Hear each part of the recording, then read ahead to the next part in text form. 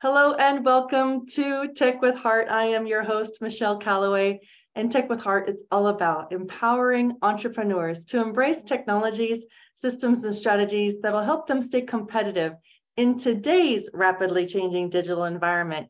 And today's topic is how to create your market dominating position and why it's so important. And with me, I have a very special guest. His name is Jason Reid. He's basically a serial entrepreneur. He's done this many a time, so he really knows how to help small business owners avoid big mistakes. And so that's why we're going to be talking about market dominating position, because you need to stand out from your competitors, folks. You really, really do. So he also, helps small business owners. He has got very passionate about their success. And he's a chocolate chip cookie lover, just like me. So I'm thrilled to have Jason on the Tech with Heart stage. Please help me welcome him, Jason. Thank you very much, Michelle. I appreciate you having me on. Absolutely. I am thrilled that we're going to be talking about such an important topic when it comes to strategies. How important is a market dominating position? And can you explain what it is? Yeah, it's a core piece of your business. And, when I talk to companies about it, when a company when a consumer is looking at buying a product, they're making a decision. And whether it's a product or service, how you differentiate yourself is how that consumer is going to, or why that consumer is going to choose you over your competitor. And so creating a market dominating position is that very fundamental key piece that you as a business owner or as a business need to make sure that's in place so the consumer chooses you over the other person. Okay, well, that makes perfect sense to me. I'm hoping it makes perfect sense to those that are listening. But go ahead and tell us a little bit more about how a small business owner can determine or define what their market dominating position is. Yeah, so maybe it helped to give an example, and I'm sure this is many people have heard this before, but if you think about, Domino's Pizza, they're a multi-billion-dollar company today, but when they were thinking about how do they differentiate themselves from anyone else, it's a pizza. There's lots of people that make pizzas out there, especially pizzas that come very quick. And so back many, many years ago, they really honed in on their target audience, which were hungry college students. And hungry college students wanted something very quickly. They wanted it now. So what they did is create this campaign, and also their market dominating position was a hot, ready pizza in 30 minutes less, or it's free. And so that's how they really differentiated themselves from anybody else in that market. And then their secondary piece is they positioned themselves in that marketplace. So they were able to serve those students that were hungry and were able to get them the pizza on time and not have to obviously give the pizza away for free.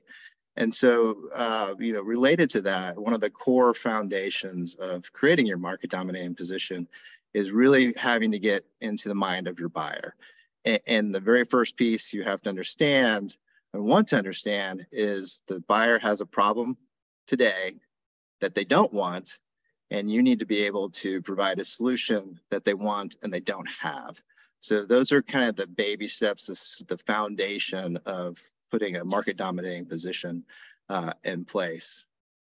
So you mentioned the Domino's, which was a great example, but I also know that Domino's has like brick and mortar physical location. So positioning themselves around their competition by saying hot and ready within 30 minutes or it's free was a huge differentiator just in the marketing. But what about the positioning for the stores? You said they put themselves near obviously the college campuses and whatnot, but what about online business owners? Now, can you talk a little bit about like a small business, say like a business coach? How can a business coach come up with their market dominating position when they're in a sea of other online business coaches?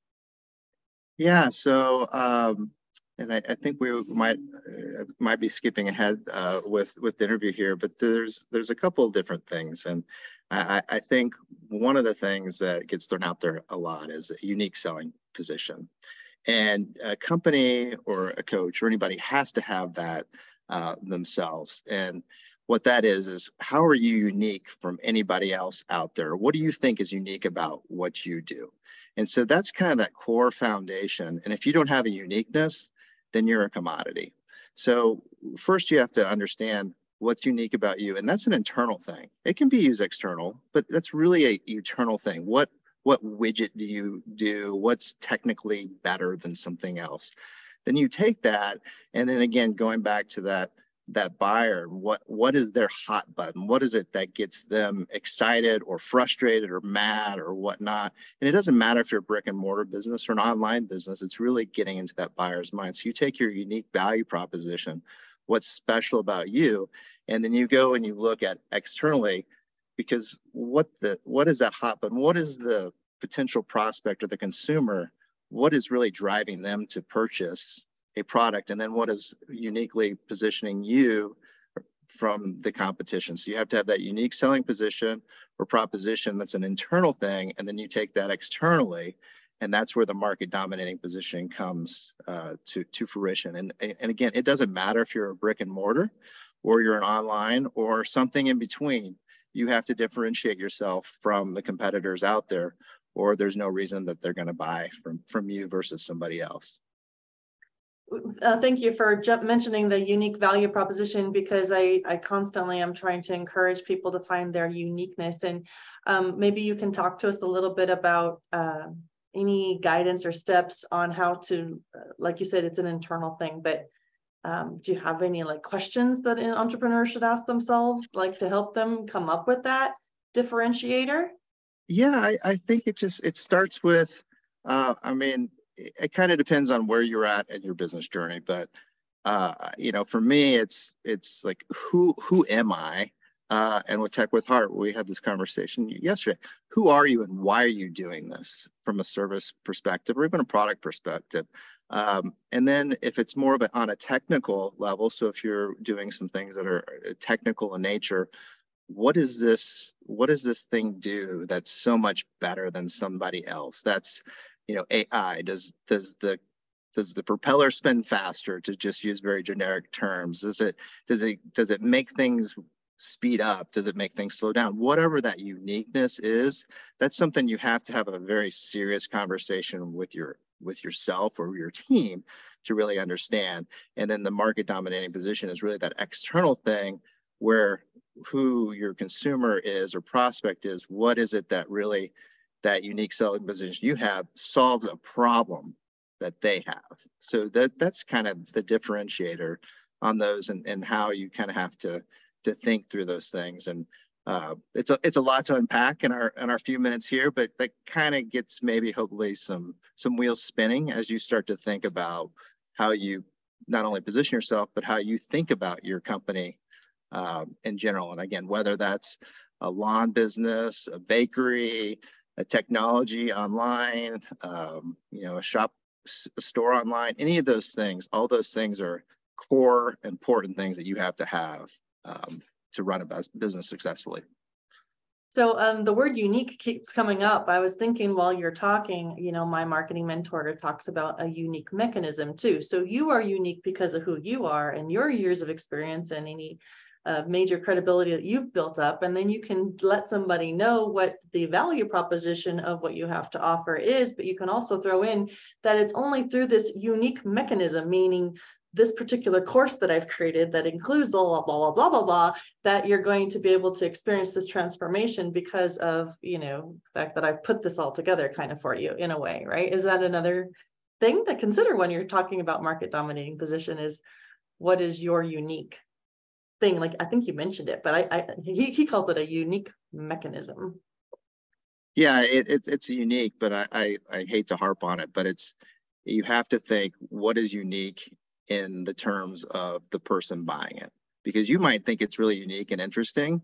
And I've done this through a number of tech companies that I've run and other offline companies too, is I think it's really cool and interesting to myself, And the people that you surround yourself may think that, but when you're thinking about who is the actual purchaser of your product or service, what makes that unique thing really stand out? What is that hot button? What is the thing that gets them to say, oh, this can make a difference, or this is what's different to me? And I think what gets lost, and if you go look at your value pack, your advertising, the stuff that comes in the mail, or many of the websites, a lot of the things that you'll see is, I'm the fastest. I've been doing this for 20 years.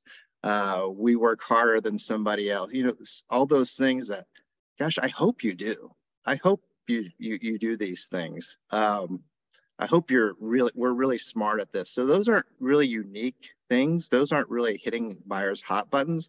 Those are just baseline sort of things. And I'll give another example. So I was talking to a physical therapist group the other day, and what they were saying is, ask them, how do you present yourself? What's unique about your business, and what do you tell your consumers or your prospects? And he's like, well, we've been in business for 20 years. And what you have to say is, well, who cares? Like, that's not what I care about a consumer. As a consumer, I care if I have to go to physical therapy, I want to know, or I think the other thing was, when we have licensed therapists. Well, again, I hope so. And it's great that you've been there for 20 years, but I want to know that you're the best person out there that can get me through a process that I need so I don't hurt anymore, or I can get done with this physical therapy faster to get back to my normal life. That's what's important to me, not that you've been there for 20 years. So those things like that, again, switching it, it's not about you, it's about them. Being able to do business online is crucial for survival, especially during times of social distancing. So how do you survive and thrive in the sea of digital noise? It's a lot like fishing. You need to know who your perfect customer is so that you could use the right kind of lure to attract them. We help you catch your perfect customer and retain them for future sales through highly converting websites, influencer mobile apps, getting you featured in the news and on TV. Hi, my name is Jerry Bowden, U.S. Army veteran and president of Revelio Software Solutions. Our goal is to help you rise above the competition, be seen as an expert authority in your industry, and embrace technology to stay competitive for long-term success. It's more affordable than you may think. So reach out to us at revelio.com, and together we will make your business come alive. Well, thanks for bringing that up, because you're so correct with that. We have to build our businesses around our buyers and what the needs that are burning pain points that they're having that will actually get them to take an action, because it's such a pain point that they want resolved. And you package it and position it properly through your market dominating position, et cetera, that they realize, oh, wow, you should be able to, in that positioning, help them to quickly identify that you are indeed the one that they need to reach out to because of what you say in your market dominating position. So you have a little questionnaire perhaps that you ask business owners when you coach them to go ask some of their clients. How do they get started with this, identifying what those target markets pain points are and what solutions they seek, et cetera? Yeah. So again, I think you got to start with yourself, understanding yourself. And then, I have some different questionnaires to think about things, but there's quite a process. It doesn't have to be overwhelming, but it is a process. And what you want to do is make sure what you put in place is repeatable, because processes are fine. They become overwhelming, but if you make it so it's simple, there's work to do, but it's a process, and you want to make it repeatable, because you don't want to do this all the time. You should have to do it all the time. There's adjustments to things over time, but it's a repeatable process that you want to do to move your buyers down the path, down the buyer's journey, which is a whole different conversation we can have at another time. But I think it's also, as like you said, you don't have to redo this whole process every time, but you can modify it, because oftentimes when you build your business, you have like a person or customer avatar in mind, and you go and you build your whole business around that customer avatar, addressing pain points. fulfilling needs, taking them to the promised land, etc. But you find out through the process of doing that, holy smokes, I'm attracting that people with that pain point, but I'm attracting people with that pain point that are like really difficult to work with. So then you might want to like modify that market dominating position messaging to kind of weed out those, or at least definitely create some sort of a vetting system so that you are getting the qualified kind of candidates to want to work with you or buy your product or whatever, that are just like your dream client. You can work it out towards that so that you're just a happier entrepreneur because you're serving a need, you're making lives, better or whatnot, but your clients are just great to work with. What do you think about that? I'd say absolutely. And if you don't have one of these, you're already behind the times, because the world has changed. It's continuing to change. And then once you have a market dominating position in place, competitors change, products change, AI, we've talked about.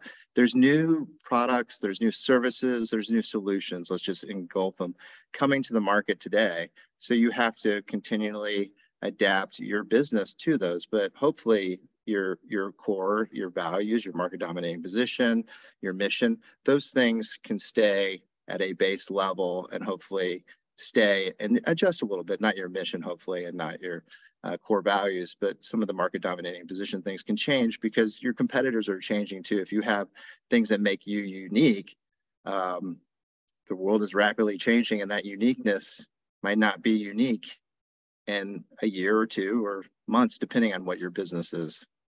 Yeah, so speaking of, I'm going to just talk about AI real quick and what's happening in 2023. It's everything's just getting flipped on its head because of OpenAI and ChatGPT and just generational, or I think it's called generational AI. Anyway, it's mind blowing what it can do.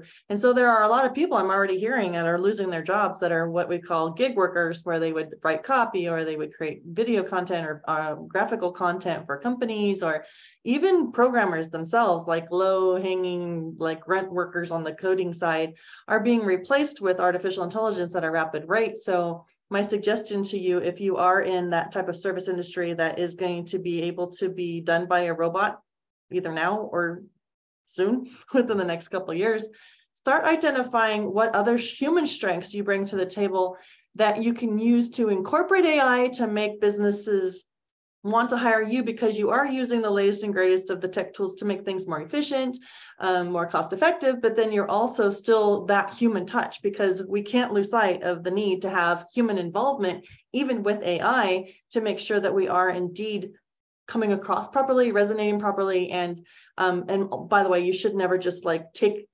content that's been written by an AI bot and just verbatim copy and paste. Would never recommend that ever, because we're quickly identifying that bots are going to be being built to go out there and identify AI written content so that it will just null and void it. And then that's not what you're going to want. So you definitely need to show that you're embracing this rather than fearful of it, that it's going to replace you. Start figuring out what your unique differentiator is with it and position yourself as a market dominating service provider with the AI tools that are rolling out.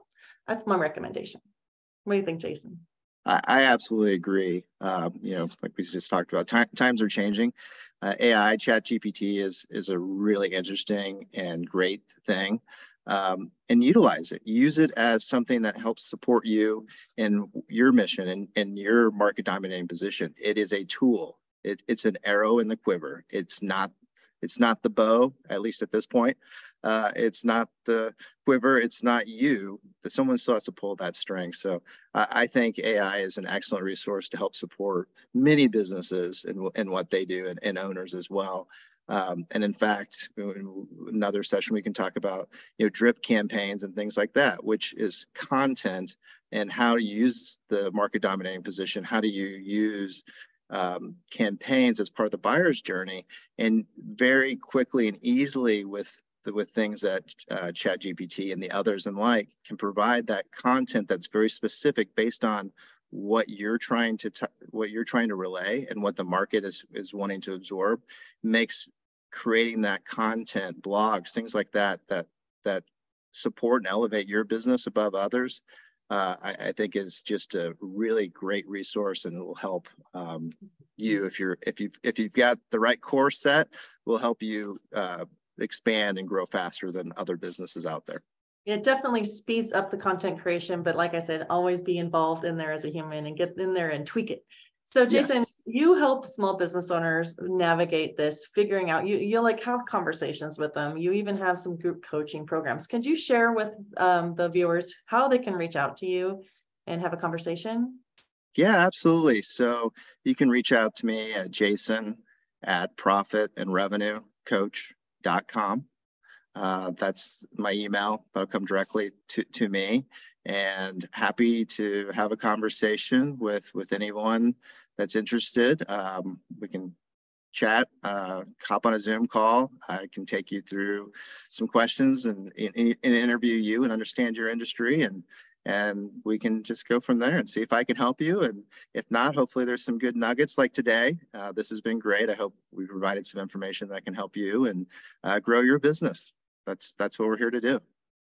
Thank you, Jason. I'm really glad that you're here because I know your heart, and your heart genuinely does really want to see people be successful with their efforts. And you've done this a number of times, build businesses and been successful with them. So it's great to have somebody like you in our corner. Thank you for being here. What is a tip or a thought that you would like to leave impressioned upon people's minds as they walk away from this interview today? Yeah, thank you again for having me, Michelle. I think the core thing to go back to and harp on is you got to get in the buyer's mind. You have to understand that the problem that they have that they don't want, and the solution that they want and don't have, and how you are that resource that can provide it to them. So if you keep that in mind every time you're thinking about the prospect or even current customer as well, it'll definitely help your business grow and continue to grow. All right. So if you're watching this interview today and you would like to learn and grow alongside other innovative but yet heart-centered entrepreneurs, we invite you to come join us at the techwithheartnetwork.com. We are a great innovative bunch that just meet together monthly, and we're going to start doing more and more events where we're going to be able to add more and more value to you as a business owner.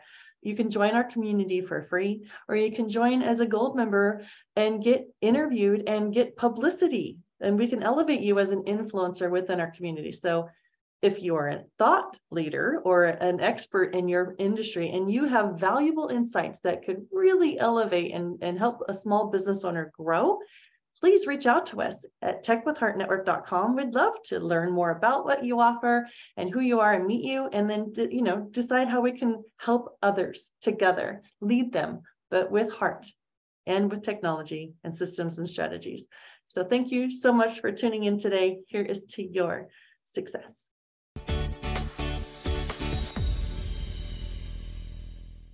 Your story needs to be seen and heard, and your brand needs to be revealed. Revelio elevates purpose-driven businesses into the spotlight through video storytelling, augmented reality video marketing, and professional website design. Get discovered online or in the news. Be featured in national magazines or host your own TV, podcast, or live radio show. Together, we make your brand come alive. All it takes is Revelio. Visit Revelio.com to get started today. Minority and service disabled veteran owned.